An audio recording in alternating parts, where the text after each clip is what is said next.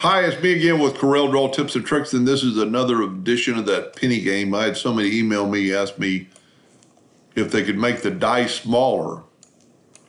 And the question is yes or no, or yes and no. First of all, if you're watching this and you haven't cut out the original, I've got a new one coming out with a smaller dice and actually a little recess to store the dice during the game that I'm going to cut out today and see if it works. But to do this, to make this work, you can scale it down. But the problem with that, we'll get the parallel dimension tool,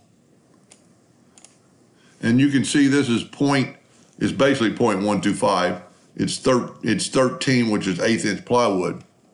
So if you scale it down like this, grab everything and scale it down to 75% of itself, it will fit together, but now your tabs are off and they will not extend past the plywood. So you only got 0.09. Now this can be remedied if you don't have a program that can draw that like Box It. It can be done, and all you have to do is elongate it. So we'll get out the calculator, and we were 0.13 plus minus 0.09. So we need to move that 0.04 to make it that much wider. And to do that, you probably have to break all this apart. You do. So we're going to do this tile right here, and we're going to go to Object, Group, and Ungroup. And now you can use your Shape tool.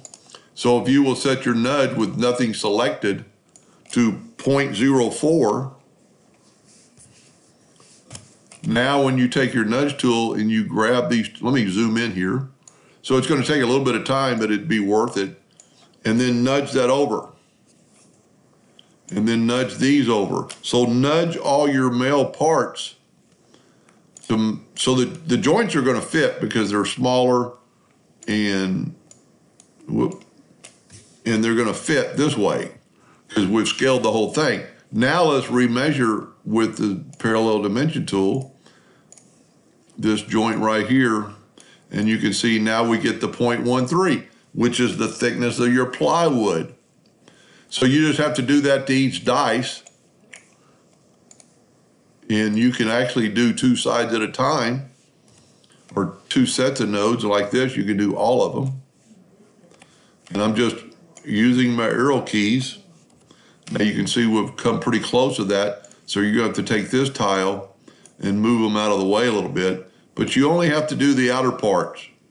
Now with that said, this part right here is going to be a little bit trickier, but not really. We're going to ungroup it. It's going to look like it's a little more complicated. We're going to ungroup it,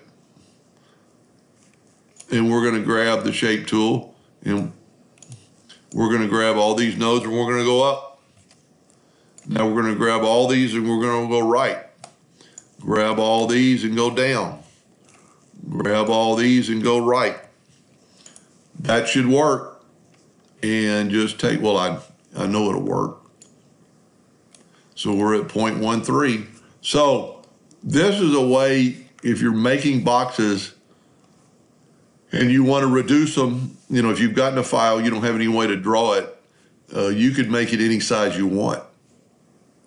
And let's just use that for, let's just kind of do that again. I'm going to group that together, and I'm going to make it 200% of its size. Now the joints are going to still fit, and I'll just kind of show that to you. If you use the parallel dimension tool, from there to there it's 0.44, and from there to there it's 0.46, which is your kerf, because this is going to be cut out and going to fit in there better. So the same scenario, but this is not for 1/8 inch plywood anymore. Now it's a lot thicker. So we're at 0.27. So just get your calculator out. 0.27 minus 0.13. Now we need to move them 0.14. So change your nudge factor to 0.14. Let's get rid of this. and get your shape tool.